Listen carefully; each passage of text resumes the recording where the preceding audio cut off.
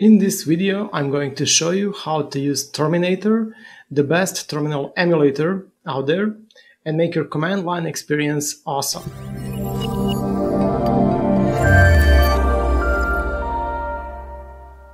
Okay, if you don't already have Terminator on your system, you can easily install it with sudo apt install Terminator.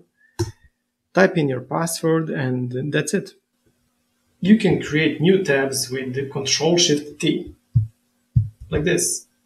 You can now switch between those open tabs with Ctrl+PGUP or Ctrl+PGDOWN, or you can use your mouse. To split the window vertically, use Ctrl+SHIFT+E, like this. To split the window horizontally, use Ctrl+SHIFT+O, like this. To navigate between windows, use Alt and then arrow keys. So Alt up, left, right, or down. So as you can see, you can easily go left or right, up or down through this grid of windows. To resize windows, use Ctrl+Shift up or down. So for example, if I now want to resize this window, I can use Ctrl+Shift up or down and make it larger.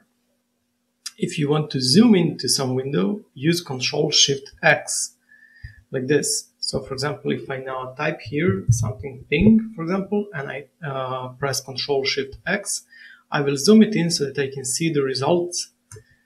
Okay, let's ping something, ping google.com. I can see the results and then I can zoom it out and it will continue working here. So I can zoom in and zoom out like this. Okay, we can close the window using Ctrl+D or Ctrl+W.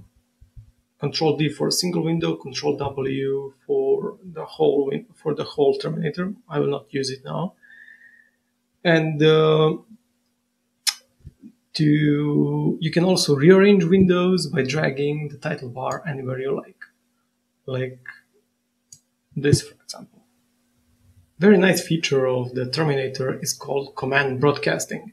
That means that you can issue one command to multiple windows simultaneously. And not only multiple windows, you can also issue it to the multiple tabs as well.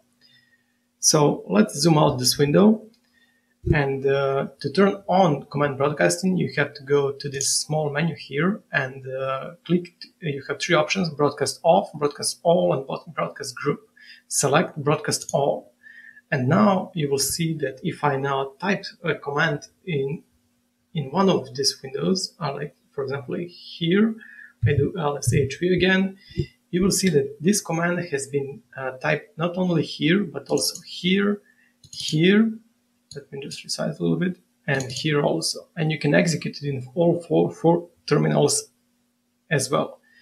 It's not only been issued into these windows, it has also been issued in this tab and in this tab. So it broadcasts to all of the instances of Terminator.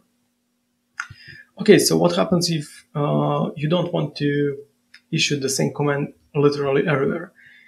You can broadcast to group. How do we do that?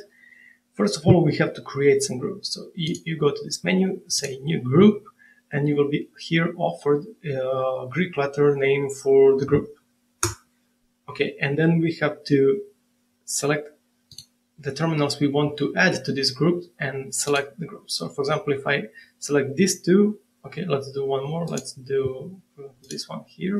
I will select it, add it to the group. You can see that these windows here are part of this Omicron group. This window, however, is not, and these two tabs are not as well. So if now I type command here, for example, oh, of course, and you have to select broadcast to group. Okay, now if I type command here like LSHV, you will see that this command has been broadcasted only to the group. So only to this, and this terminal. However, it's not in this terminal because it wasn't the part of the group. It's not in this tab and it's not in this tab as well.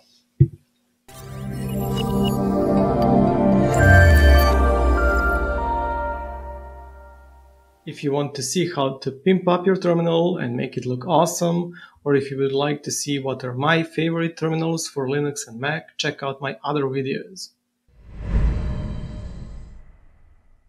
Don't forget to like and subscribe and click that little bell icon, and see you in the next video.